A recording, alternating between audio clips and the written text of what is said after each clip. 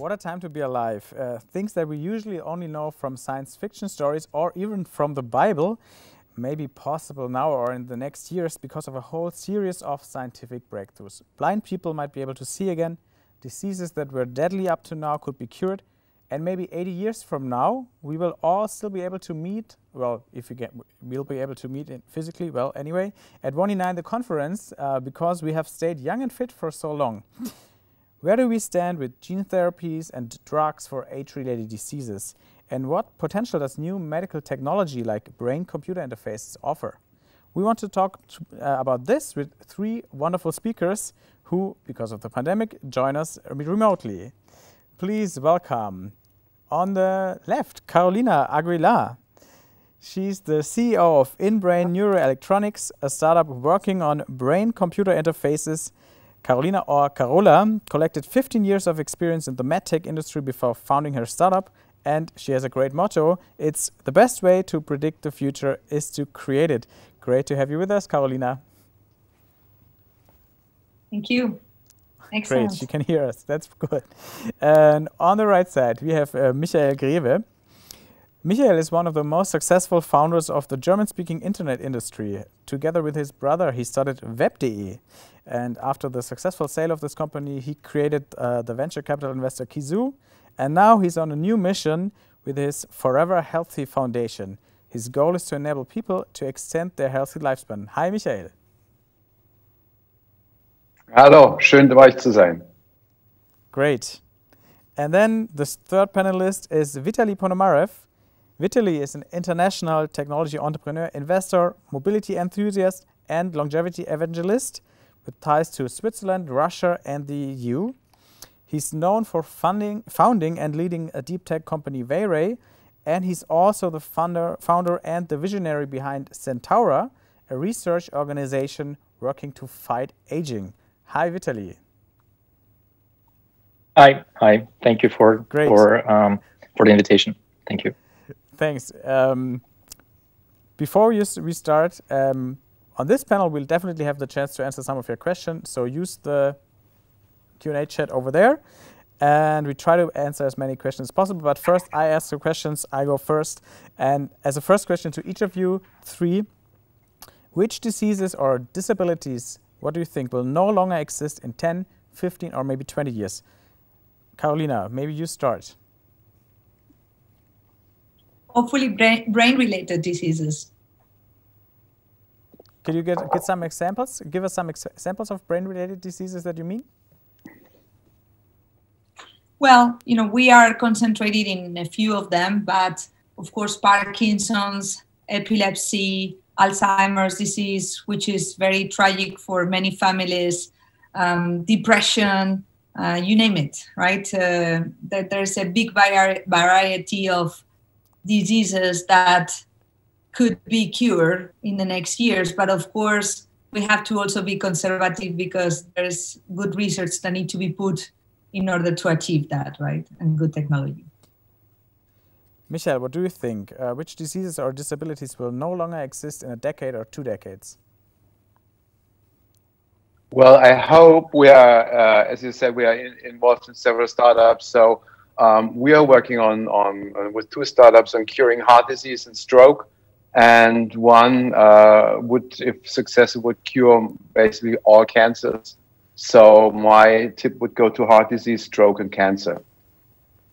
Well, that you both just say this like it's natural, but it's huge things actually. Vitaly, what have you to add? What do you think? Which disabilities or diseases might just vanish in 10, 15, 20 years?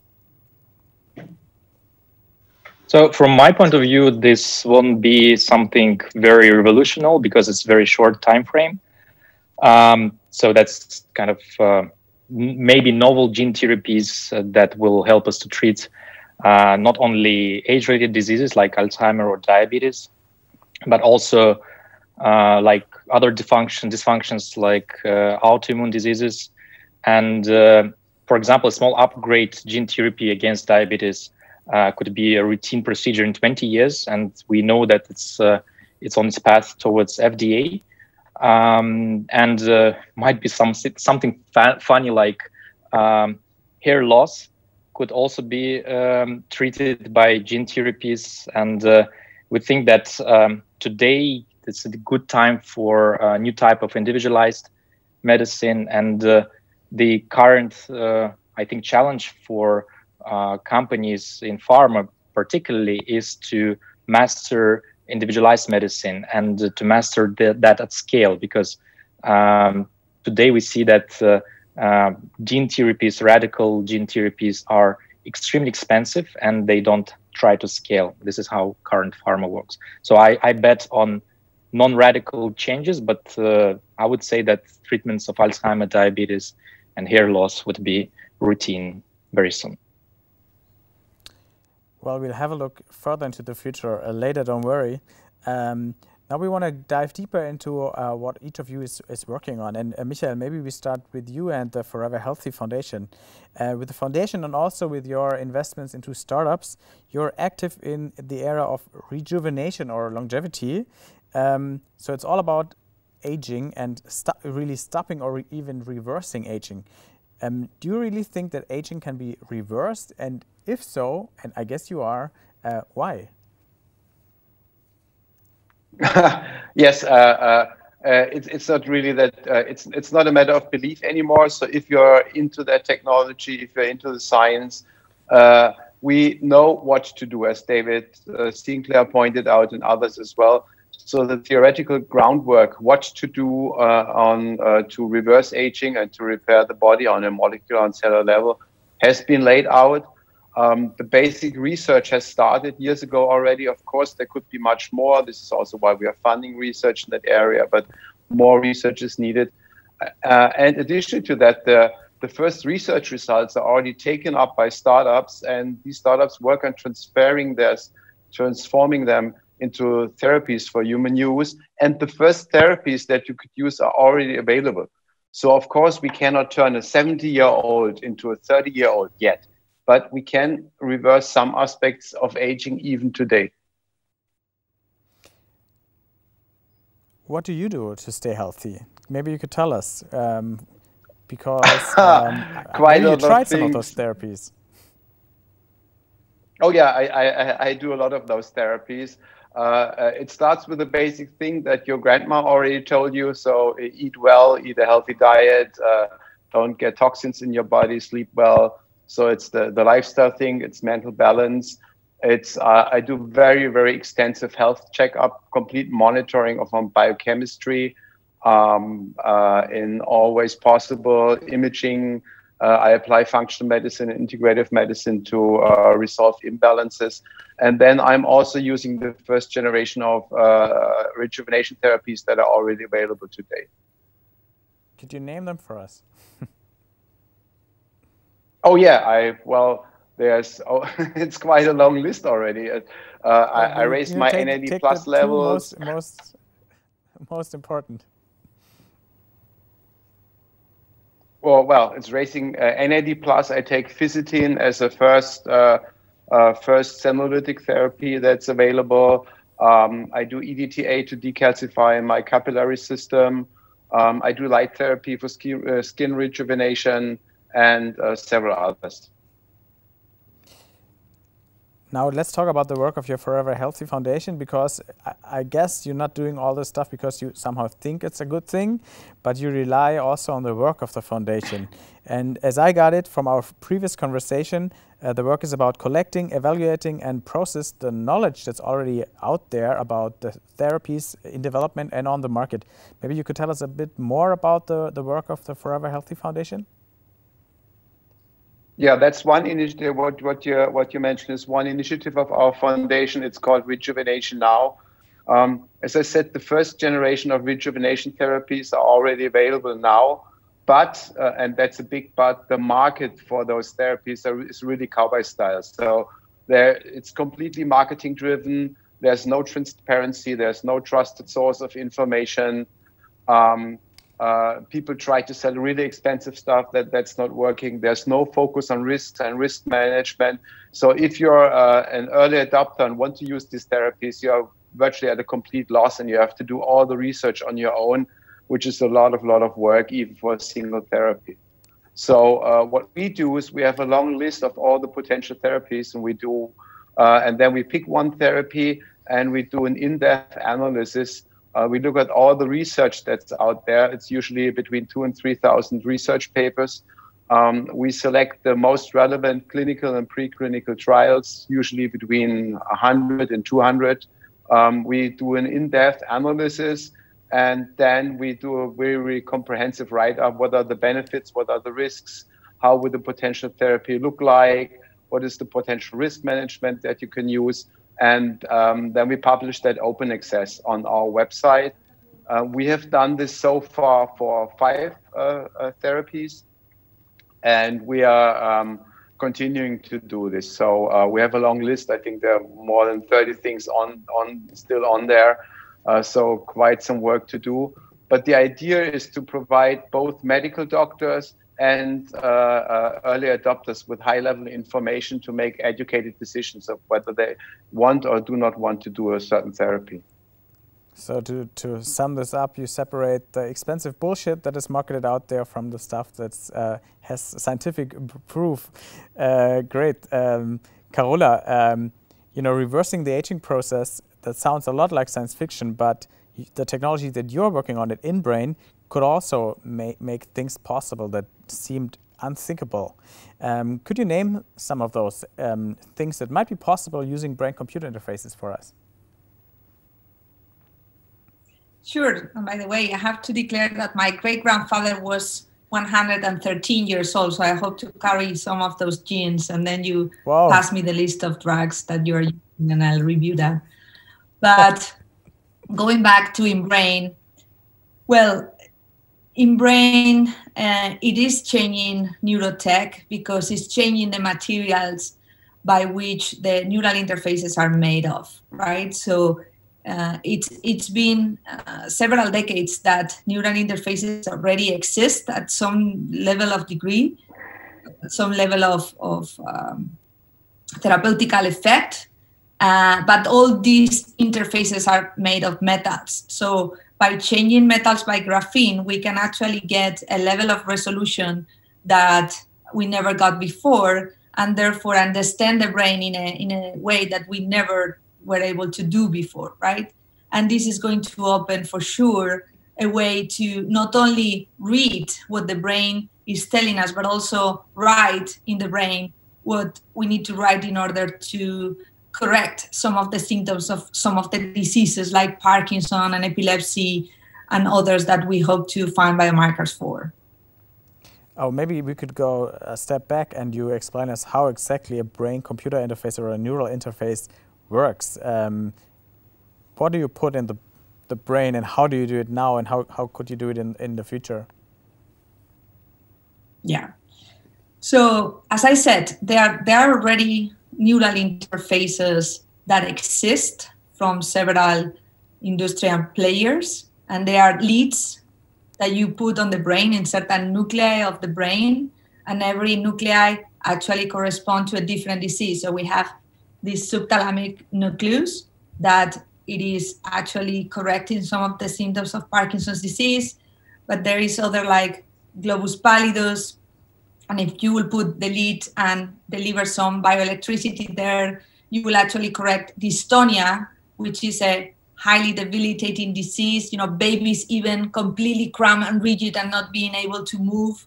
If you put it in many other targets like the capsule ventral striatum, you can correct the symptoms of obsessive compulsive disorder and so on. So every time, and with the help of very renowned experts, not only within brain, but in the community, we research new targets to correct new symptoms. So basically it's placing the leads in the right place and use bioelectricity, so the same way that the neurons communicate between them, to actually correct some of the imbalances that we see in these circuits, right?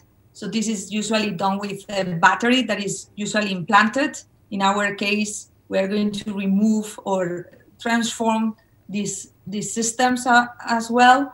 And then, of course, it's about looking at what are the patient symptoms that are relieved by programming those leads with different parameters in order to deliver to every patient what they need. This is what is being done today already. And so we already have brain-computer interfaces. That's what you just told us. And you can put those into certain areas of the brain to read them. But what's the problem with them? Why are they not in widespread use? And what could be better with the material that you are counting on, the graphene? Yes. So currently, they have very good therapeutic effect on those patients that work. So first of all, they are quite invasive. So despite the need, 1 out of 3 patients might have a brain disorder, and they might benefit of some kind of neurotech technology because they are drug refractory, right? So they are not responding to medical treatment and they don't have any other choice. However, some of these people that will have the chance to have some of these neural interfaces reject the therapy because they are quite invasive at the moment. They are made of metals. The metals are hard to miniaturize, and they also have very low resolution when reading some of these brain signals. So you cannot predict in which patients it's going to really work and in which patients it's not going to work, right? So we are trying to change that. So we come out to the market with much less invasive neural interfaces, but also with a much higher spatial and temporal resolution in a way that is like having a microscope for these brain signals. And we can really, and in a personalized way, look at these brain signals, understand them, find the biomarkers that correspond to every of these disease, and trigger a response that actually stop the symptoms of this disease. And graphene allow that miniaturization, but also that high signal to noise ratio that actually give us the resolution we need to create the response based on the personal biomarkers for each patient. Great. Thanks, Carola. Let's go back to the aging and Vitaly. Vitaly, you're the founder of Centaura, and that's an organization that's also working on reversing the aging process. But your goal is particularly ambitious, I think. You even want to make humans immortal, if I got it right. Is that a distant vision, or do you think there's a chance for us that we, become immortal? Yeah, so I don't want watchers to be so shocked about this. Actually, we're the most conservative, probably company organization in the market. So I'm not optimistic as David Sinclair or others.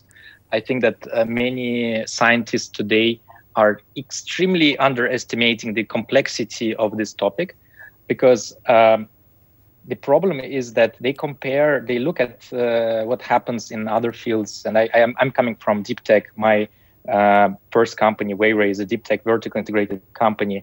And we have tried to crack a small part of physics for 8 years, and many other companies weren't able to crack this topic of holography for more than 30 years.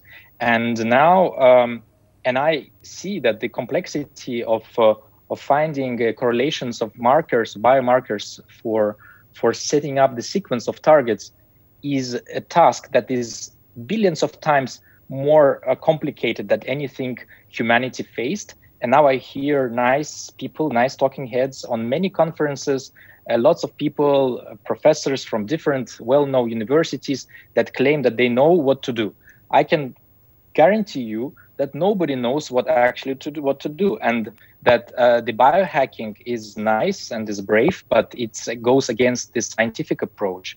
And there is currently no therapy today that has proven for humans as a guarantee for human lifespan and health span extension, except healthy lifestyle and diet limitation and calorie restriction. So I can say that yes, our Centaura's approach is more heavy lifting. We want to do the heavy lifting nobody wants to do, because there is no money in pharma and there's no money in venture capital for doing real stuff. Many companies, they will try to find one or several pathways and create 1 or 3 or 5 drugs but I can tell you it's not 1 or 5 drugs. It's a non-stop therapy, non-stop individualized therapy. And before we understand what actually is going on in our body, we were just kind of looking for a needle in the universe. It's impossible to find before we do collect the enormous amount of data and analyze this data. So this is the first part. What we do, we actually invest in we have an aging profile, the multi-omics approach, where we try to extract data and see on different levels, proteomics, metabolomics, etc., the correlations of everything, of all the markers, and we try to find tricks from data science to kind of cut out all the unnecessary information and find the real ones. But that's extremely hard task before we do the therapies, actual therapies. So in my opinion, making humans immortal is possible from the biological point of view, but 99% of the industry underestimates that. And I can tell you that 95% of people who are being invited to many conferences and who are really cool professors in the industry, they are mostly scam, because they are going towards money, towards classical, yes, it's true, towards classical venture capital style. And I know personally many professors who serve in scientific advisory boards on many aging companies, and they just go towards the fundraising, and these people, they dilute real science. And I know that there are many projects that have been abandoned for something. Before I think we got the point. I wondered what David Sinclair Okay. would say about this. He did some studies actually, but now if everything that all the other I'm not talking about David working, Sinclair, by the way. It's not about David okay, Sinclair. that's good. That's good. Well, anyway, now you have to tell us what is the solution that you're aiming for. You're saying you're doing the Yes. groundwork now, but what's when I got it right, you're working on what I would call a revolutionary gene therapy. Maybe you can describe what the solution could be, because if you got the answer that 99% of the others don't have, we want at least get a glimpse of it. I'm not saying that it's only us who can find an answer. So the gene therapy that we're using is HAC, human artificial chromosome. It's alternative to classical viral vectors like CRISPR. It can handle 1,000 times more genetic information than classical viral vectors. So basically, to explain it in a very simple way, imagine we have developed the sequence of targets for a particular human, and we can integrate this human artificial chromosome that acts as a computer that measures all the changes in the body and at the same time reacts. So it's kind of real-time computer which is upgradable, and with this human artificial chromosome, we don't interfere with the DNA of the body of human. We don't integrate in the host, and we can regulate it after introduction to the cell. So that's that type of therapy has been predicted dozens of years ago, but we were the first ones to successfully master it, to synthesize it, and now it could be used for different gene therapies. And eventually, when we know what to do with aging, then it can be used as a tool for tackling all these problems. In my opinion, this is the most radical, at the same time, safe way to fight aging in the future, in 20, 30, 50 years from now.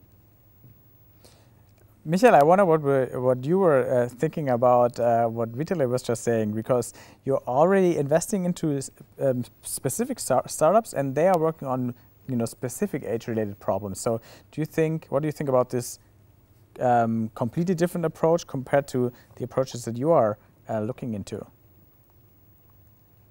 Yeah, well, we are not working on immortality. Personally, I think immortality is a weird concept. Not even the universe is immortal. So it's a bit hard to understand what immortality for humans would look like. And I have to disagree. There are already therapies that you can use to reverse some aspects of the aging process. Of course, you cannot, as I said, turn a 70-year-old into a 30-year-old, but you can reverse aspects of aging, like, for example, calcification of the capillary system and other things that for example, would reduce your probability to have a heart attack or a stroke. I'm sorry, but this is it's age-related diseases. It's not aging itself.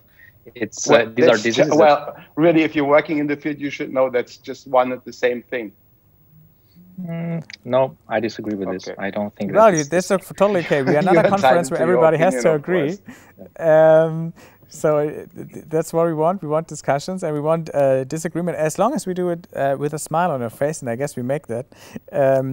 But you mentioned already you're working on a different gene therapy, but I know that all of you are not working, specifically on CRISPR, the gene, the technology that enables us to modify the human genome in a very targeted manner. Maybe we could have a look at this shortly, because it won the Nobel Prize this year. CRISPR, could make it possible to cure previously incurable diseases, but it could also lead to somehow optimize people. Maybe you could, each of you three could tell me what do you think, from the outside about this technology? Do you think it's a threat? Do you think it's a chance? And maybe how it could affect your work, be it brain diseases or be it aging and age-related diseases. Michael, maybe you want to start. If do you already have an opinion about CRISPR? Yes, I do. It's for the foreseeable future. It's not going to help us to do anything to either slow down or reverse aging, because the things that people are working right on is reprogramming. CRISPR is not at the level that you could affect all the cells in the body. So there's no efficient way that you can reach every cell in the body, which you would in the end have to do a gene therapy. And then also optimizing our metabolism by changing genes is like trying to optimize a combustion engine car. You would still get all the damage that the car does to itself just due to being in operation. So it wouldn't turn into an electric car just by using a gene therapy. So you would still have to do repair, like, I don't know, you have senescent cells, you have to kill them. You got debris outside the cells. You got numerous different aging processes that could be probably better tackled with like epigenetic reprogramming. Carola, what about your field?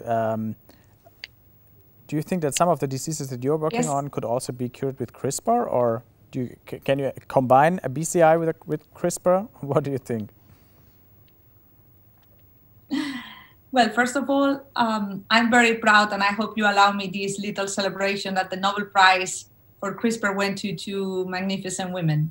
And I always celebrate women getting the Nobel Prize. I think we need more of those. And then to your question, I haven't reflected enough about this, but there's already enough problems on brain-related disease as to combine many of these big ideas, right? I think that actually, in reality, many of these diseases are also very unknown on their etiology, and we say they are multifactorial diseases, right? Some of them are not even, or don't have a genetic component. They are a product of the environment. I mean, there is a pretty well-known Parkinson pesticide model that is replicable in primates.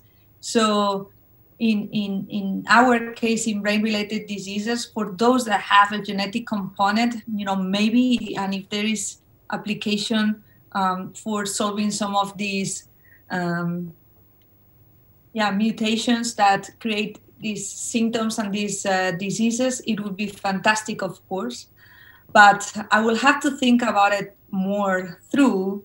And again, always, in my case, always with a therapeutic application, because you look at the problem of brain-related disorders, it is huge, right? So solving that first before thinking of the other big ideas of longevity and the rest, for me, is a priority, but I understand people want to live forever healthy.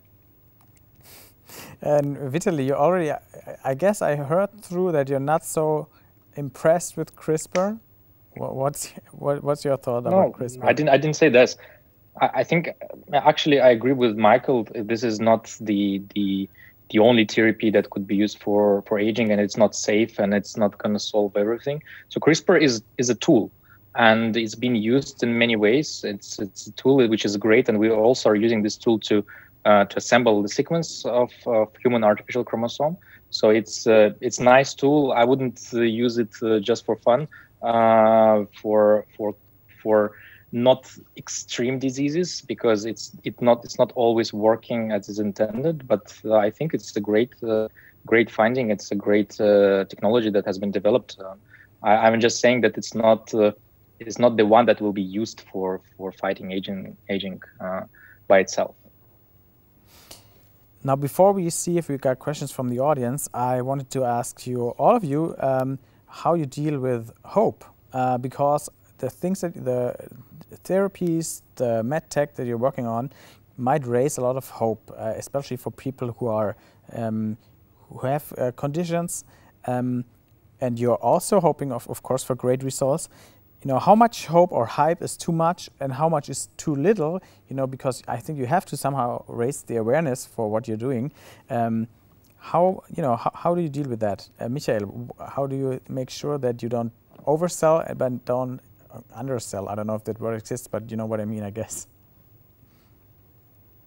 Yeah, well, for us, it's the good thing is we are non-profit, and we don't have we're not selling anything, so we're just delivering results and let people decide on their own. So we're publishing our papers, open access. So if people are using it, fine. If people are not using it, we're also fine with that. And the startups, the result will speak for themselves. So I think it's not much use to just create hype. You have to show data, and this is particularly true for the startups and for the financing that you want to have in startups. You just have to show data and results that you are on the way to deliver therapy, and in the end, the proof is in the pudding. So, and I'm really hoping that, and if not one of ours, but one other startup is actually demonstrating a reversal of aspects of aging in humans, and that's going to be the proof. So nothing else will count in the end. Other things, just talking about it won't help, my opinion. Carola, what about you? How do you deal with raising hopes?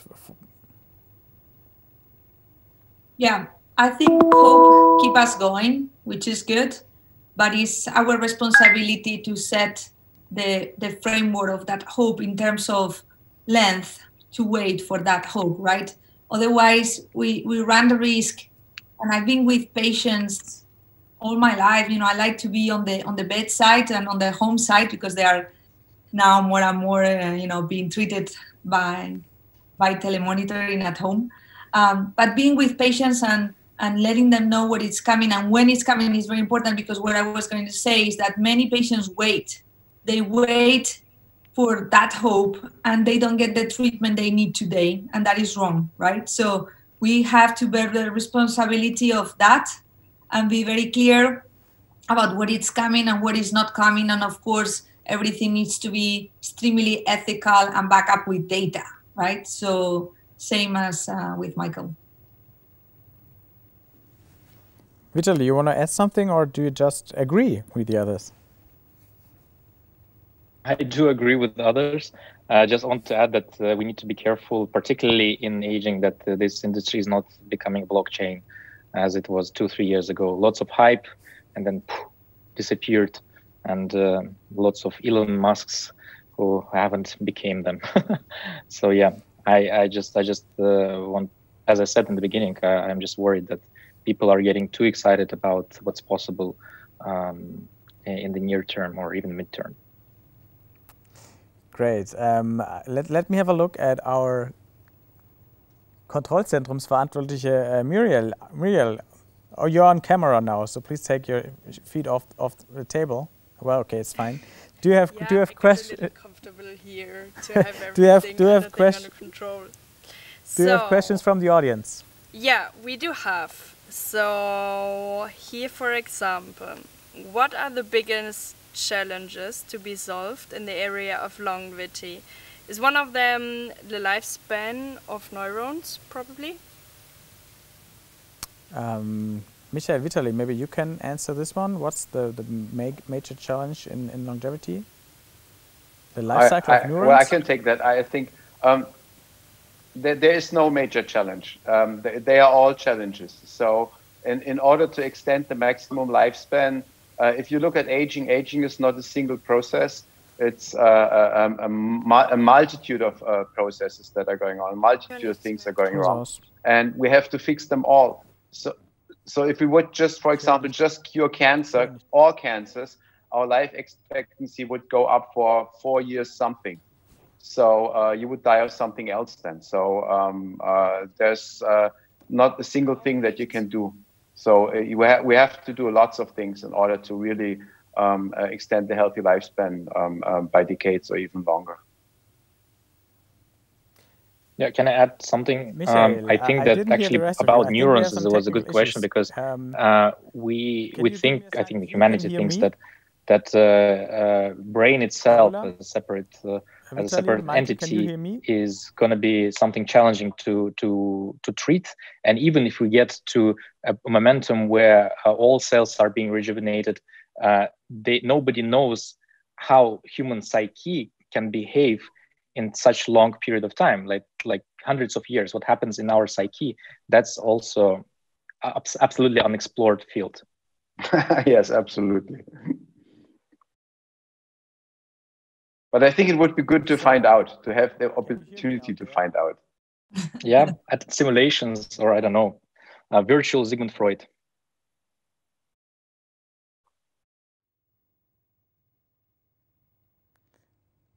Okay, now you're all looking.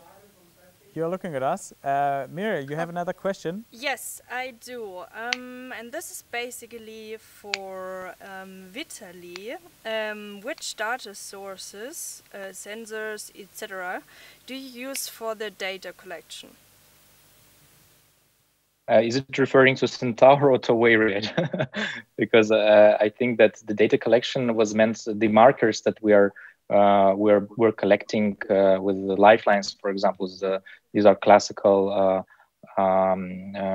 banks with blood samples or other tissue samples. So we don't use in Centaura. We don't use today any sensors for collecting the data, because I think the liquids have the most valuable information in it. Yeah, but if it was about Centaura, because in Wayraid it's completely different. Nein. Thank you.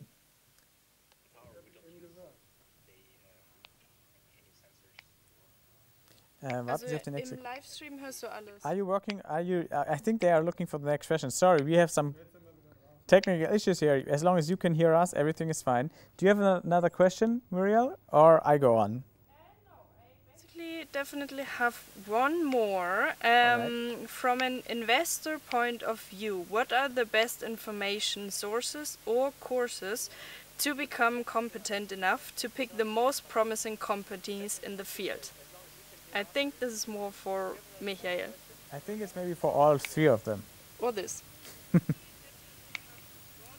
Michael, that's a tough one. The market is extremely early. So as with every market where you're super early, the risks are extremely high. So you should really know what you're doing. You should know a lot about biochemistry. You should know about how to run a startup, how a company should operate in that field, what the risks are. If you're not familiar with that, that's not your market right now.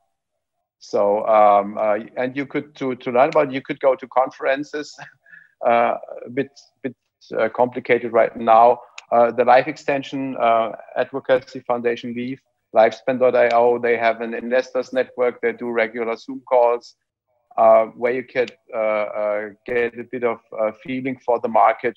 But it's not a market for the faint-hearted and not for somebody who doesn't know about the technology. Does someone want to add something? Carola, maybe you can say something about your field or that you're working on. So I'm not an investor, and actually learn everything I know about investments and fundraising in Wikipedia. So, and of course, through the experience.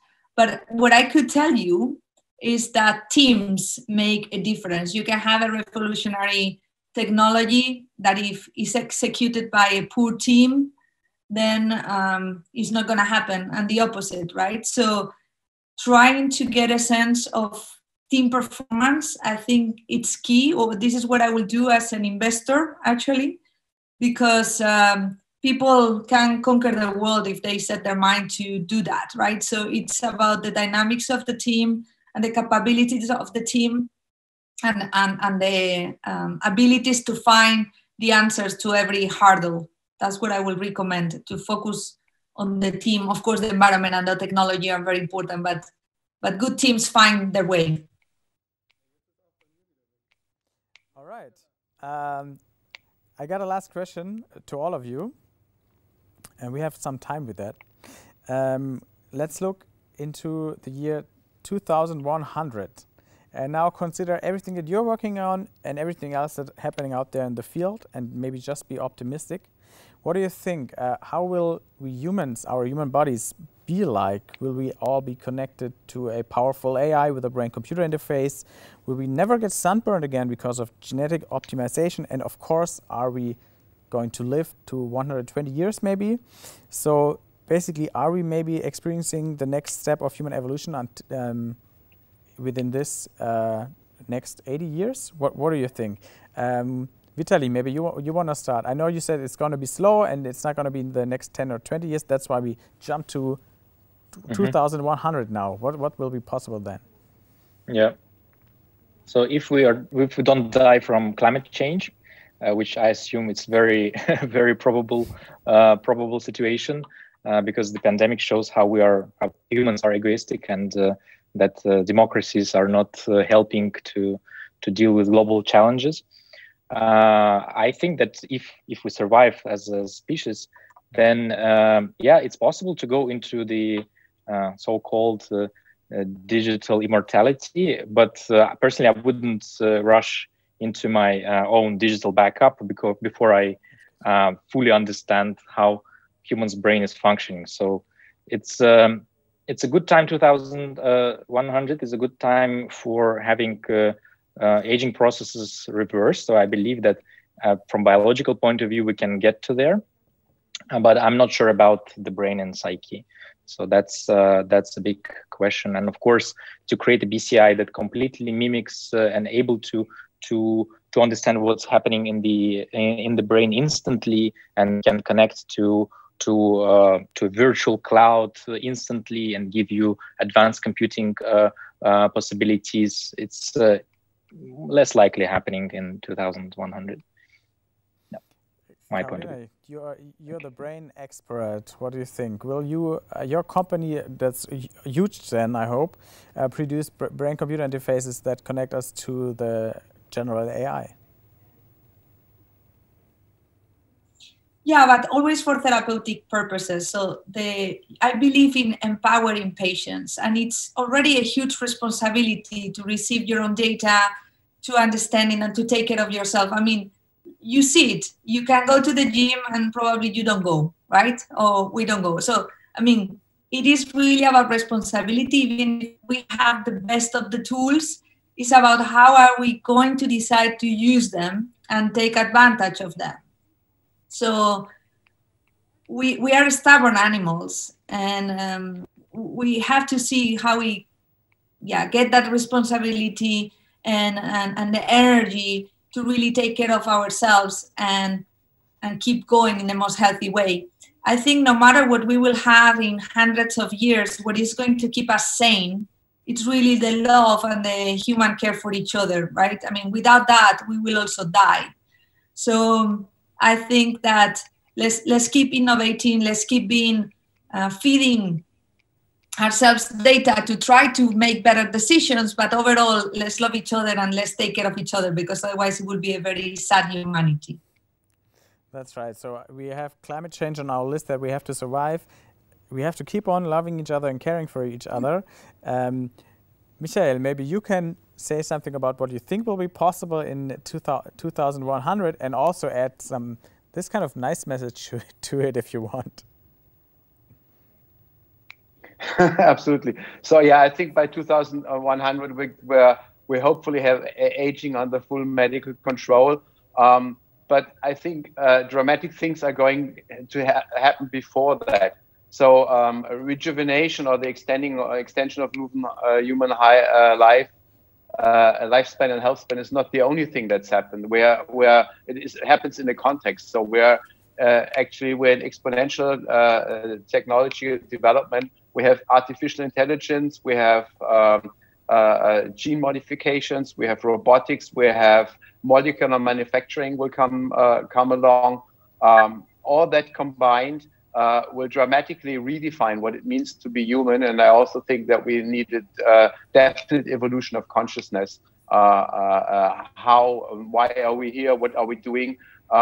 Because if we don't have to work for a living anymore, and this is going to happen in the foreseeable future, then we have to find different reasons to be here. And this is the question that people have to answer for themselves. That is, why am I here? What's my purpose? Wow. Okay. Now you ended with kind of the biggest question out there. Why are we here on Earth? But that's great, because I think everybody asked him or herself the question again. Thank you, Carolina, Michael, and Vitaly, for this discussion. Thank you for agreeing on most things, but disagreeing on something. That's great, because it's a field of technology. There's a lot of stuff happening out there. And thank you so much for joining us.